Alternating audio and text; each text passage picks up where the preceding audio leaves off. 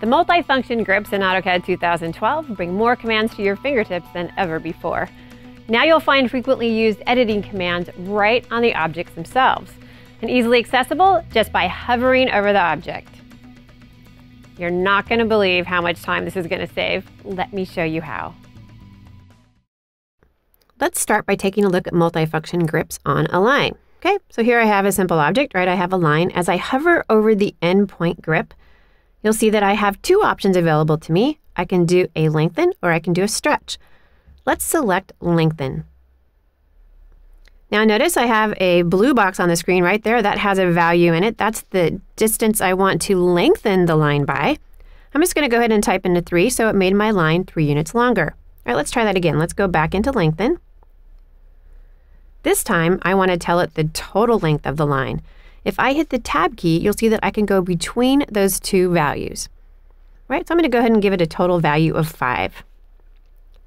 And incidentally, the only difference between lengthen and stretch is that lengthen will continue the line along the same angle, whereas stretch will allow me to change the angle.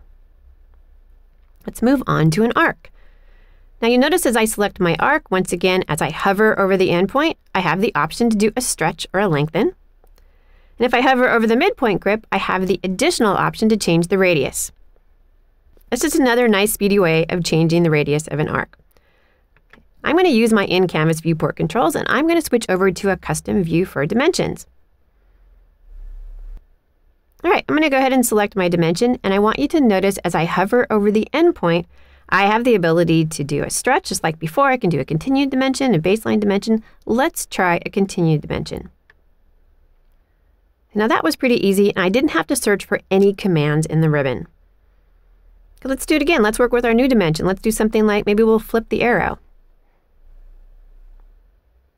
And also notice as I hover over the grip that's over the text, I have all kinds of options available to me. Now, once again, the ultimate goal here is save you time. You don't have to search for any commands in the ribbon. They're all right there for you at your fingertips. All right, let's take a look at M leaders. I know that many of you use M leaders. Hovering over the midpoint grip, you'll see it's very speedy for me to add additional leaders.